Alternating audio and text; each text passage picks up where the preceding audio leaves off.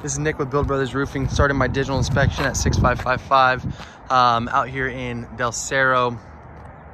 I'm on the second part of the inspection. First part started on the garage. Now we're over the main building. This roof is an older tar and gravel roof and it is completely failing at the moment. The majority of the gravel has completely depleted. The base cap has been exposed to the elements for I don't know how long. You can see that these seams are literally just starting to come apart at this moment.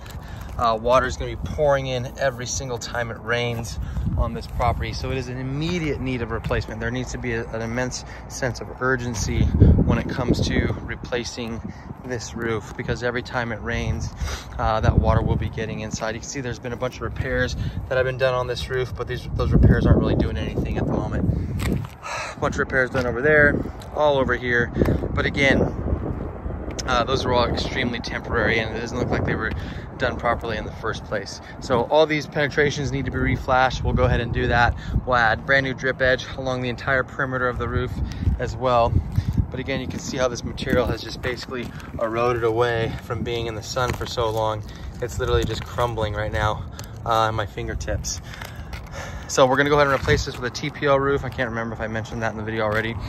Same suggestion as I mentioned on that roof. I want this to be a TPO roof, tear it down to the wood decking. There's gonna be a lot of bad wood that needs to be replaced, a lot of plywood, probably some rafter tails that need to be replaced as well. So the homeowner needs to be aware of that. Wood repair is always an unexpected or an unknown variable for us. We don't know how much wood is going to be need to be replaced until we tear this roof off and see what's underneath it.